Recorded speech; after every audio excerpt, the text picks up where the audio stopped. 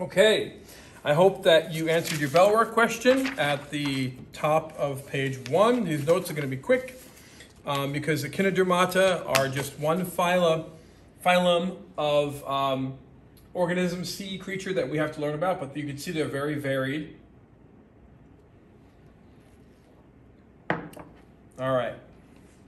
So, one of our topics is we have to state the main features from Unit 4 of the typical echinoderm, limited to radial symmetry and tube feet. Penta, 5, okay?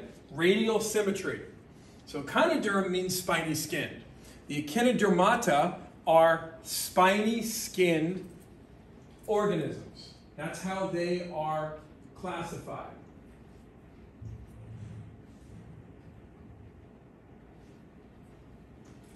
Sea urchins, sea stars. There are some examples in the classroom that look like this. These are just the, obviously, skeleton of the organisms. They'll be up there in the cabinet if you ever wanted to see them. Maybe for when you're drawing the sample that you have to do for your field guide. Okay, they might come in handy. But they're not living, so that may be detrimental to your picture. You want to make sure you have drawing a living organism, okay? And they have radial symmetry, except for the larvae. The larvae are bilaterally symmetrical, like, remember, people are, okay? Radial meaning they have, or pentradial, 1, 2, 3, 4, 5. 5 sections. So they have a symmetry, a radial symmetry, and many of them are pentaradial, but some of them have multiple arms, more than, and I'll show you some later, more than 5. So they have an oral side and an aboral side, okay? The oral side has the mouth, and the aboral surface has other things, okay, which we will talk about. They have an endoskeleton, so inside, that's what makes them tough, okay? And they have a WVS, a water vascular system, and that enables this to happen. Their tube feet are controlled by this almost like hydraulics, okay? And there's this thing called a madraporite right there on the surface of a sea star and other echinoderms. That, here's a close-up of it. That is almost like a sieve. It's got microscopic pores in it that allow water to come in and out, and controlling these tube feet. So it enables them to to move, okay? And even to feed and hunt. These are predators. Many of them, not all of them. Some of them are detritivores. They just feed on the ground. I'll show you that in a minute. The soil in the bottom of the ocean, the substrate. So you're going to be drawing something like this for your scientific illustration. So we're going to go through the different classes now of echinoderms. There are sea stars. They have anywhere from 5 to 50 arms. Yes, some of them have multiple, more than 5. They come from a central disc. They have tube feet that protrude from that oral surface, radiating along canals called umbilical grooves. Okay?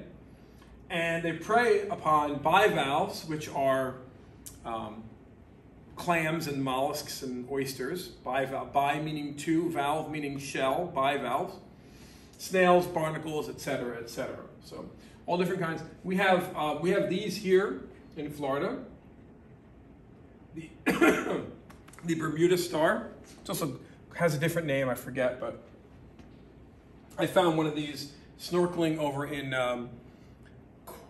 Coral Cove, which is like near Jupiter, just north of the lighthouse, right there. So we have some neat stuff here. Brittle stars, we have lots of these here as well. They have 5 long, flexible, snake-like arms. As you can see them wriggling around here. They come in all different sizes. They also don't have tube feet. They lack, well, they have them, but they don't have, sorry, the tube feet don't have suckers on them. They're just used for feeding, okay? And there's approximately 2,000 species. More than any other spiny skin, more than any other echinoderm, are the species of these brittle stars.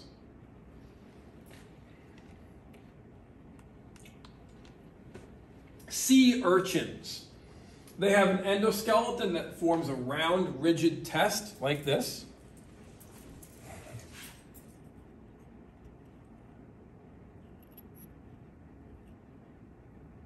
Just like it's pictured right there, okay?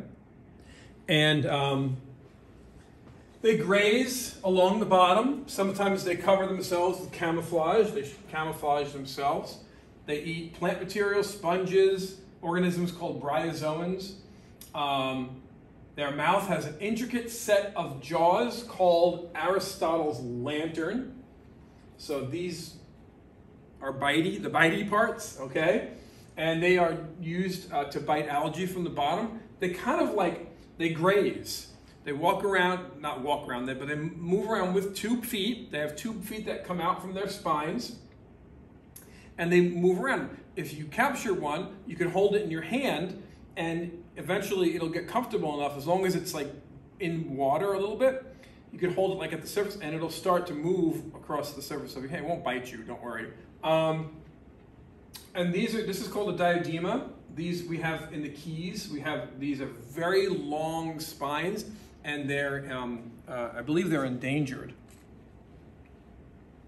And you can, when you step on these, it's not fun, okay? We were on the West Coast at Fort DeSoto Park near just south of St. Petersburg, and Mrs. Keene stepped on one of those, and I had to pull the spines out, dig the spines out from her feet. They're not venomous, but obviously they don't feel very good, right? It feels like stepping on a bunch of pins or getting a bunch of thick splinters. Yeah. So sand dollars are a type of echinoid with flattened test. So the sand dollar, this one's broken. It's supposed to be totally round, okay, like that, right? They are just like this, the sea urchin, but flat, okay? And this is what they look like when they're alive. They have a coating of these little tube feet, but again, no suckers, okay?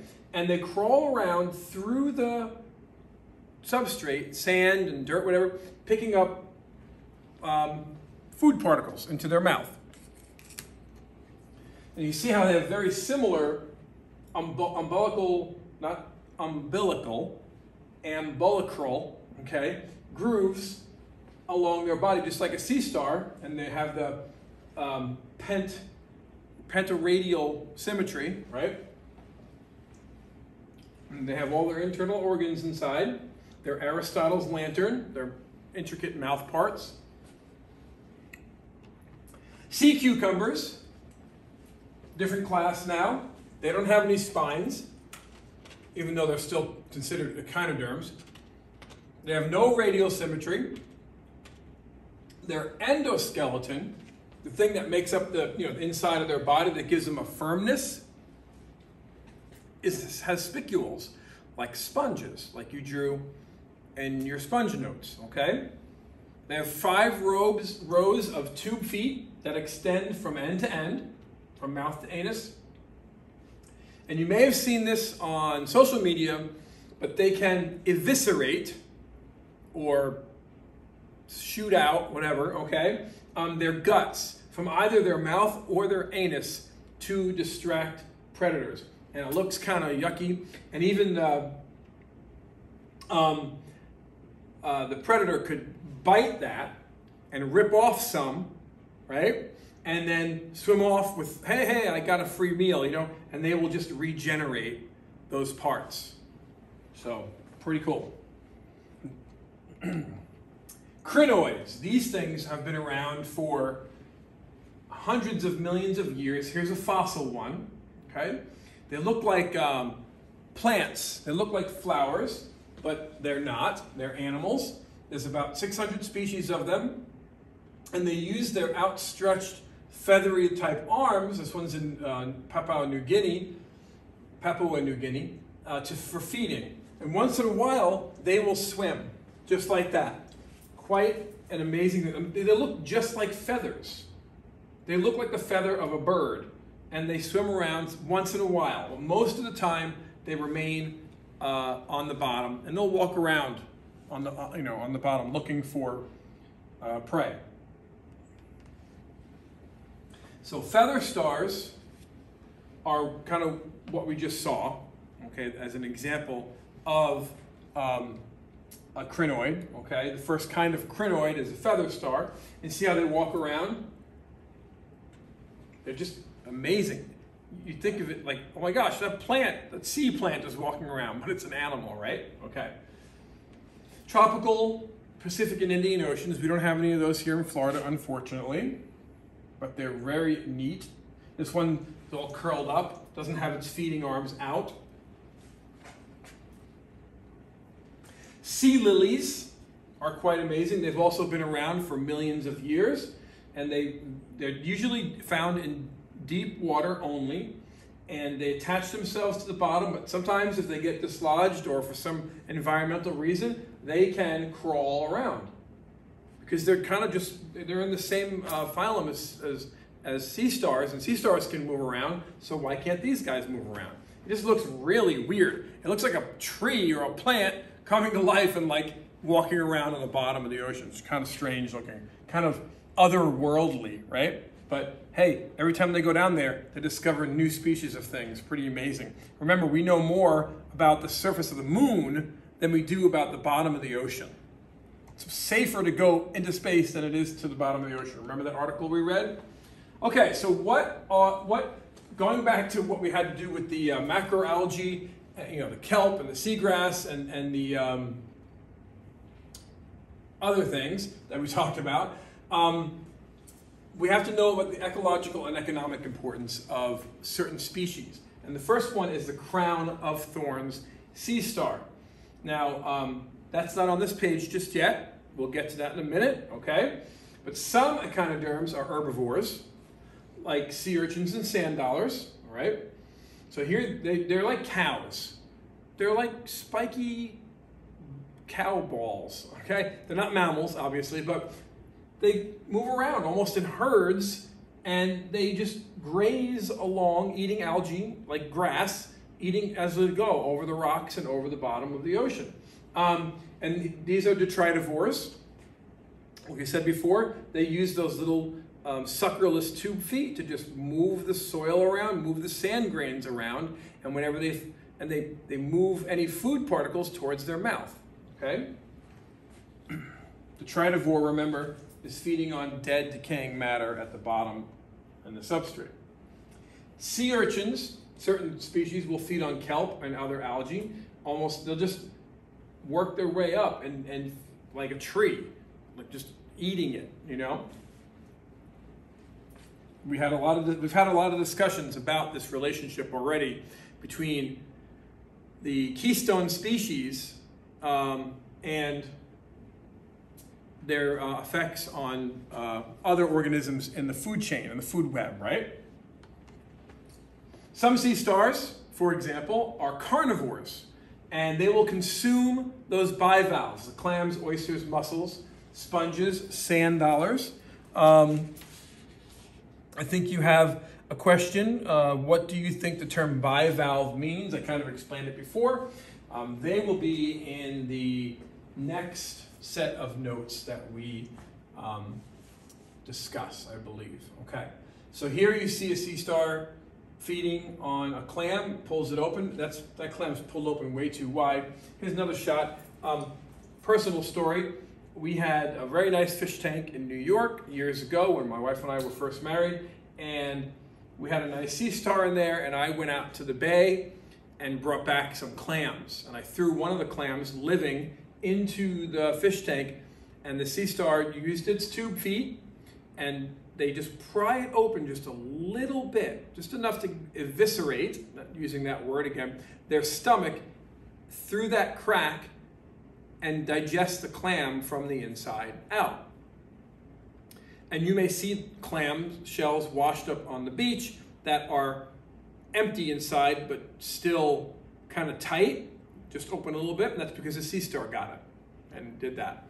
But it destroyed the fish tank, okay? The waste product from this activity in a small contained area totally clouded the fish tank, and needless to say, Mrs. Keene was not happy with me after I did that.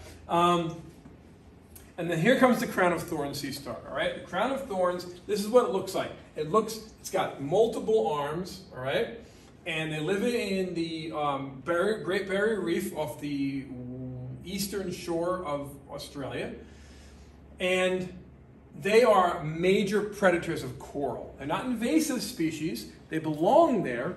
It's just that sometimes there are environmental conditions caused either by man or by nature that make their numbers grow more than we would like. And they start to decimate the coral population. And the coral populations around the world are already getting decimated by ocean temperature changes, okay, and other things. So one of the ways that their numbers can climb is because of overfishing of their natural predator called the giant Triton. And this is a giant Triton. It's a great big snail that preys upon the crown of thorns sea star, okay? But we understand at this point that ecological relationships can be disrupted when the population of one species is either grown or diminished, right? So we do understand those relationships. We've studied them several times already, and that's what's happening here. And then the final slide is continuing the economic importance, okay, is that humans eat, some weird humans, some humans eat sea urchins and sea cucumbers. I would not if you paid me, unless I was starving, but then you wouldn't have to pay me, right? Eat one of these. Disgusting. Okay, but, and then some echinoderms, of course, are captured or raised for the aquarium industry. They make very good aquarium pets, but you have to know how to take care of them. And the water chemistry has to be just right, because they can be, they're very sensitive. They, just like us.